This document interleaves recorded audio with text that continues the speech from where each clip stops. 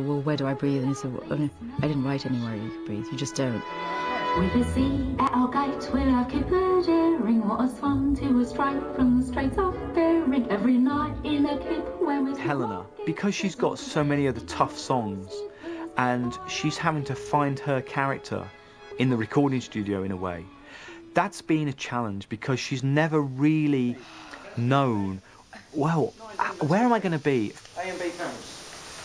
And action.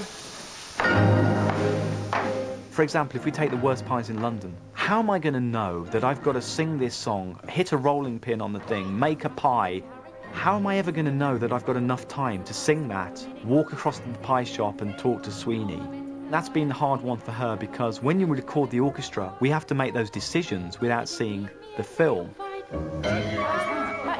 Got there?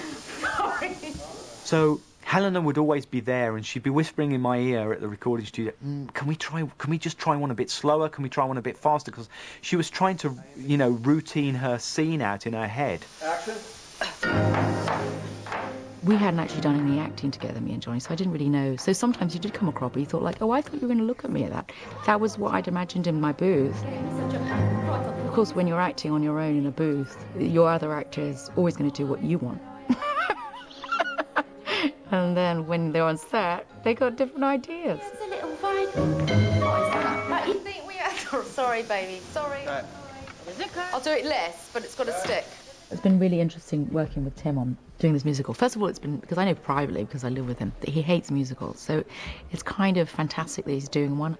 This is my territory, because you know, he thinks that Billy, our son's going to be gay, because he listens to Judy Garland, and I've just brought him up on musicals. Ready? And action.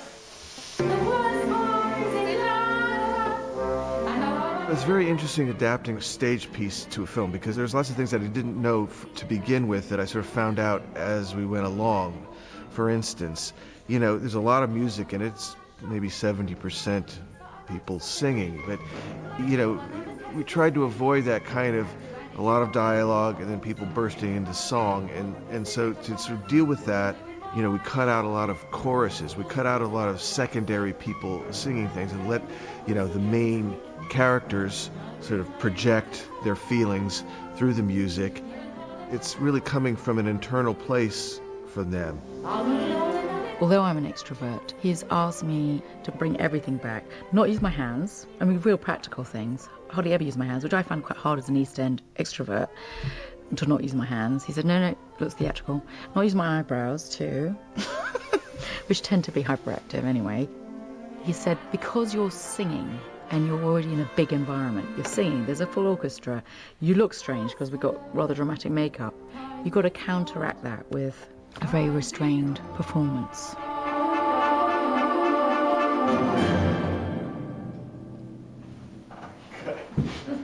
And if you're beautiful, what then, with yellow hair like wheat? Once we got to the set, it was a lot nicer than I expected it would be. I mean, the idea of lip syncing, because you're lip syncing in a sense, but at the same time you're not, because I mean on the set while we're doing it, we're singing it, we're belting it out like idiots, which is the right thing to do. But the pre-record is the guide and is also the safety net in a sense. Great. You don't necessarily have to hit the note properly, you know, each time on set. I felt like we were making kind of an old-fashioned horror movie, silent movie with music, and you know, kind of going back to the kind of performers like Boris Karloff or Peter Lorre or Lon Chaney, people that were very expressive in those old horror movies, but then just set to music. And if you're beautiful, what then? In silent film, you know, when the director was off camera, he could sort of say, you know, turn right, you know, do this, you know, and I mean, Tim has the freedom to do that while there's the pre-record going on. Any sound is, you know, the dot, whatever. Anything is welcome at that point. Goodbye, Joanna. I can't anticipate. It's always a surprise when I see a film of his. And then I go like, oh my God, that's what he saw. Because he's a private individual, definitely creatively. Mrs. Lovett, you're a bloody wonder eminently practical. He's very musical. And you can see it in the rhythm of not just the cutting, but the way the camera glides, the way it moves, the choice of angles.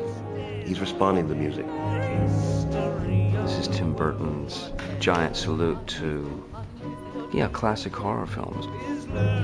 It's a beautiful marriage from two completely different worlds. Mixes horror movie and musical, humor, emotion, light, dark, puts them all in there.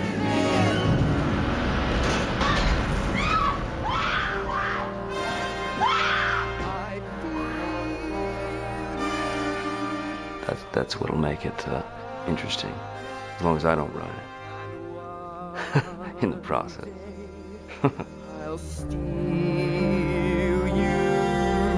It was just a different thing for me. I never tried something like this. For me, it was certainly new territory, and that's what I really enjoyed doing it.